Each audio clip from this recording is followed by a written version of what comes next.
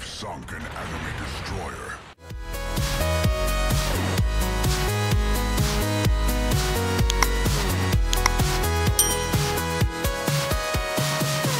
Destroyer Marceau, unstoppable force.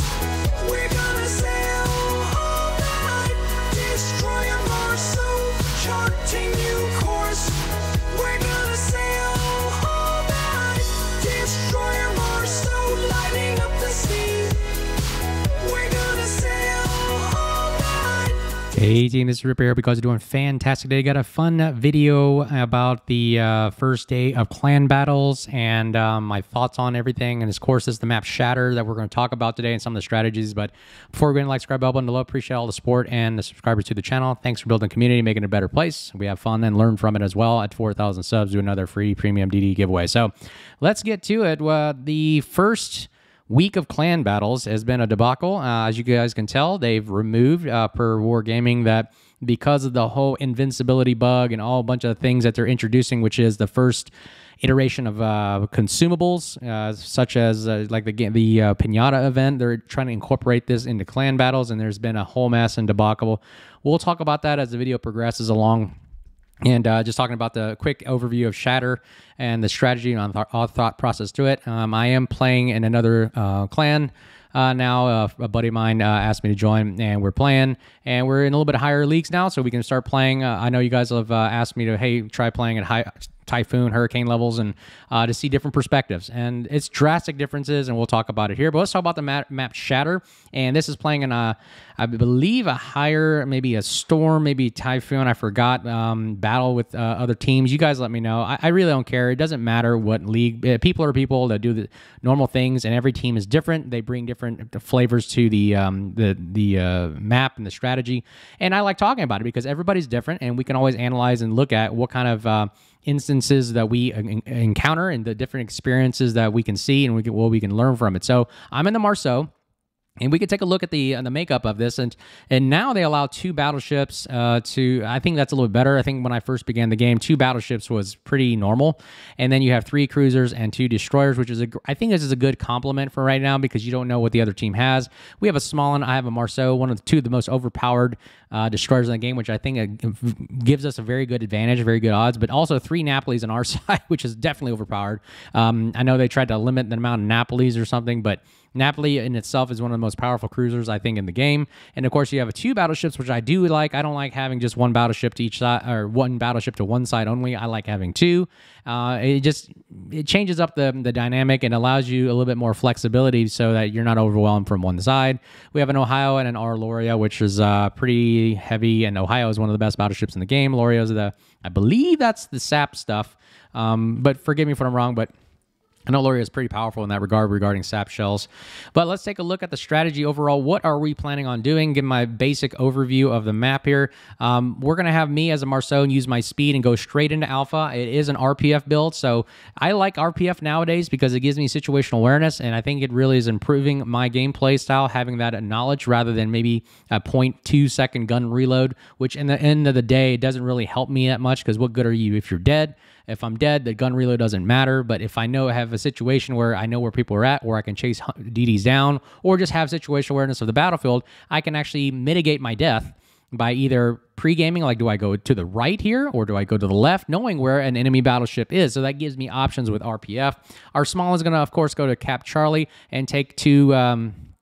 one cruiser that is with them into the far east, and then we're going to of course have a battleship kind of linger at Charlie, just kind of loiter, and we're going to have 2 cruisers go to the west here, where we have 1 Napoli go to the center and 1 Napoli go out and support me, and then we'll have the Ohio kind of in reserve and the Alpha just kind of spread out. Now I've noticed that the higher leagues, Typhoon, Hurricane, that I've been playing with, and I've been merking with them, so I'm not part of these leagues. Again, I'm just an average player, just likes to jump around, merc around, play with different teams, different aspects, and I've met really good friends, really good people. I enjoy the community, and it's really good to see different perspectives because I don't know it all, and I'm out here to show you guys some different ideas and perspectives as well. What I think in this particular map or battle instance, we have a DD meets me head on at Alpha. They actually in the higher leagues likes to spread out their battleships and ships, so it's a really stalemate kind of game. At the higher leagues you go, I think it's kind of bad, honestly. I don't like playing at the higher leagues this way.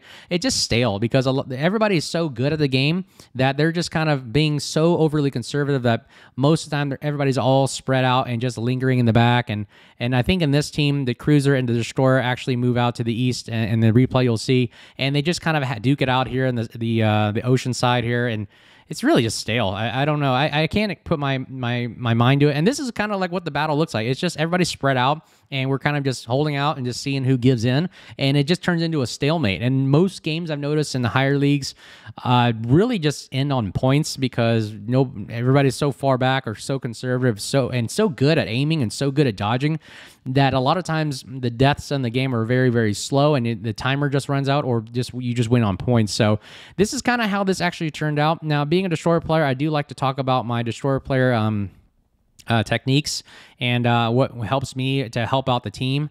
It's not about killing ships as it is about positioning in the clan battles in higher leagues. So what I've seen here. So for example, I'm in a Marceau, which I'm going to actually just speed straight to Alpha. I'll have my, of course, 2 cruisers come over here to support. I believe this is how it sets up.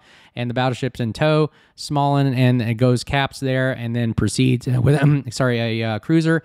And this is kind of what the setup looked like. Now, me as a destroyer player, I had RPF going on in this direction.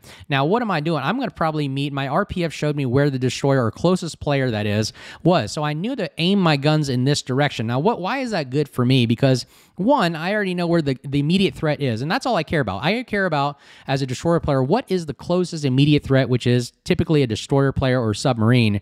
And I want to know what direction to point my guns in because first look, first kill. If I get my guns without having to traverse and waste time, I get shots on target faster, and I think that's a very very beneficial because then my guns are not taking the time to traverse to get on target and get led down on down range. So that's my first goal. Now, as a destroyer player, I want to know I'm going to engage this guy right away and immediately egress the area. Now, you always got to give yourself some way of egressing and exit strategy because you don't want to just go straight in and get caught and then get focus fired from multiple angles as a destroyer player because going in the middle right here, that's why I never go straight into a cap because you have so many angles of fire that you have to deal with that it does not help out. And I want the ability to egress the area at my desire. So if I'm going here to the center, I know I'm going to engage the destroyer right off the bat. So immediately I know I'm going to go cap and then egress the area immediately once I get engaged. As you can see in the video, I'm going to literally just egress and turn away while firing, making sure I take as much damage off this DD as possible while ensuring my survivability so that I can regroup and reassess and run around and continuously contest Alpha, and that's my goal. And fortunately, you're going to see here, we're going to eliminate the destroyer. And then after we cap Alpha, it's pretty much just saving my HP, staying alive, don't die. A dead destroyer is no good destroyer. And then of course, you're going to see me as a Marceau using its speed, really traversing the map as a quick reaction force to go where you are needed. So in this case, it was to cap Bravo and then come back, circle around, and take Alpha from behind again, ensuring our victory based on points. And you can see how that turns out. So that's kind of like what my basic strategy is there. Let's take a look at the video and see how it turns out, and we'll have a discussion about how I think these new consumables and the clan battles today is like, and we'll talk about it from there. Hope you guys enjoy, and we'll see you in the next video. All right, team, here we are in the Marceau, charging straight into Alpha right now. The rest of our team is capping Charlie. Bravo is being captured by the enemy, and we have RPF located just off the 2 o'clock position of our bow there, and you can see as a Marceau, very good speed, very good gunboat, very powerful. Detection poor because it's 7.0, so you're gonna get spotted first, but that's why I like RPF better because it mitigates that by saying, hey, look, I at least have the guns pointed in the right direction. I'm capping. I have a general idea of where the biggest threat right now is to me. I'm also signaling to my team, hey, that's a good communication skill right there. Hey, where's the threat right in front of me? Ooh, I'm spotted right there. And then this is the new consumable for minefield, so we throw the mines there. I'm spotted, and I think this is the general direction of where that destroyer's at. Not necessarily sure of who's right there. There's new consumable at the mines. I'll tell you my take about what I think about it is. I put the minefield where I think the destroyer is going to be, and kind of right in front of the area that they're going to take me. I get hit, which actually cap first, and there we go. There's the small one. Now he has two choices. Either he's going to fire and reveal his position to me, and then I go full DPM gunboat on him, or like he decides not to fire. Very smart player right there, deciding not to shoot, but unfortunately he gets spotted right away, and then we're going to go ahead and open fire and take out as much HP as we can. We also have friendly fire, and he decides eventually, hey, I'm about to die. He begins to firing us, which I think is a mistake. He should have used that time to run away. French saturation helps us out, reduce the damage, and we have full DPM gunboat, which is the highest DPM for a destroyer in the game. And you can see the amount of power and destruction we did on the small one. His heals are not enough to recuperate. He is now spotted from the moon, and everybody takes a shot. And in clan battles, you got way good players that are really good at aiming, and that eliminates the first destroyer right there off the bat. And that's exactly what you want to do as a destroyer player. You run in, spot, DD, cap, DD gunboat, kill the DD, continuously spot, and then torp, and then we're doing everything that a normal destroyer should play. We are now egressing the area. Remember I talked about you always want to have an exit strategy, not to be caught in that situation where you're just either focus fire down your radar or whatnot, and that is exactly what the destroyer player should be doing, is to egress the area and stay alive for the long haul and duration.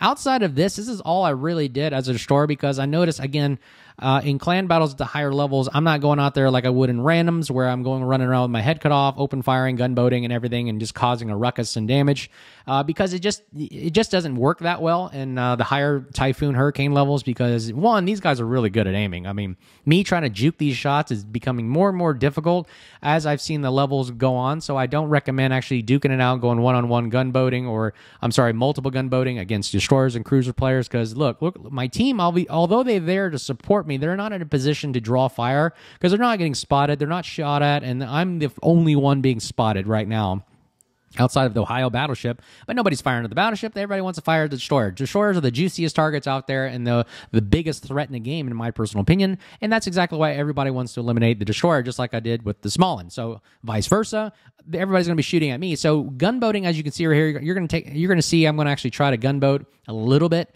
but I know that there's a problem trying to do that in the higher tiers because everybody's so good at aiming. Notice that the reticle for my predictive torpedo aim is screwed up because of now I'm playing this on a virtual Windows platform. I'm playing on Windows finally. I dropped GeForce. Let me know in the comments what I can do to fix this, because they said update your driver, but unfortunately I'm using the driver on my Mac that's running virtuals and virtual Windows, and there's no way to update the driver in Macs and stuff. So I don't really know how to correct that in virtual Windows. I'm using the program Parallels. If you guys have any tips or techniques or a video or a link to send me to read up about this, I don't know how to fix that. But for now, I have no torpedo aiming reticle, and if I'm in a battleship, I don't know where the reticle is to drop depth charges. Not that I care. I don't drop depth charges, ASW depth charges from a Marceau. I usually just run over a target and hit the G key and drop depth charges the old-fashioned way. So that's that. Let's talk about the strategy here. You can see we're all spread out right now. I have this new consumable with a minefield where I'm just dropping minefields around a target I think is bad. Now, here's the problem right here. I got caught in someone's radar, and guess what? Everybody's shooting at me. Now I'm going to do the old shake and bake and try to get out of dodge and make sure I avoid shots. Now, as a good destroyer player, if you want to know, if you're new to the channel, how do you shake and bake? Well, it's really going left, right, throttle back, 3/4 speed, then full throttle. You're basically trying to throw off a lot of these shots, because a lot of these guys, when you're aiming as a a cruiser player or battleship, you're kind of leading the target, so that when you fire your guns, those shells are going to go exactly where your predetermined point that you had clicked. So all you got to do is change your vector and change your egress or movement of the ship just a slight degree to the left, slight degree to the right, slow down a little bit, and that typically throws off the shots, because these aren't guided shells, right? Oh God, don't do that, wargaming. But since they're not guided, as soon as they leave the barrel, they're going to have a predetermined point where they're going to land. So all you got to do is just not be there. And that's how the basic technique of destroyer dodging and juking and shooting, for all those that want to be destroyer players out there that want to learn about that, it's pretty standard.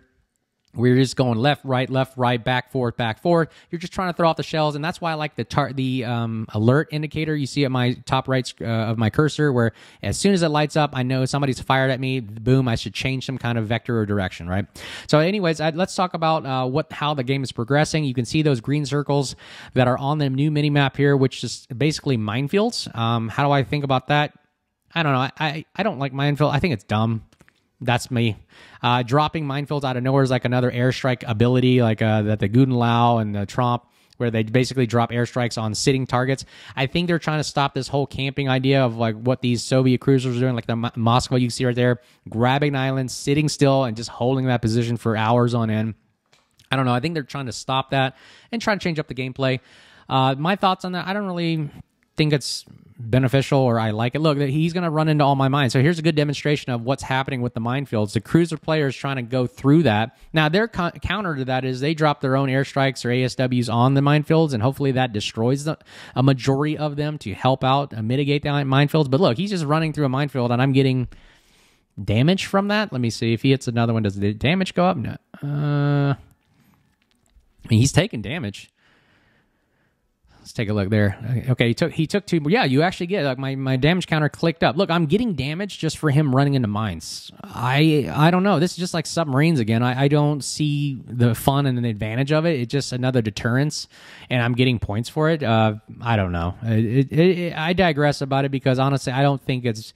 Why can't we just keep it simple and just go old school? Position your ship, aim, and it's down to player's skill. Who can outshoot and who can survive the longest, and that's it. I don't know. I don't know about this whole consumables. Like one is invincibility, the other one is it stops the counter of your points going up. I mean, there's really no skill in that other than hitting a button and letting it stop the game to make it last longer. If you want to do that, just make the ships last a little bit more survivable rather than giving them abilities such as invincibility or stop the clock from winning. I mean, I don't know. You don't do that in Call of Duty or whatnot, right? Anyways, I digress. So like, I got my HP being partially restored. That's a cool, I would say, consumable where everybody's healing up all of a sudden randomly.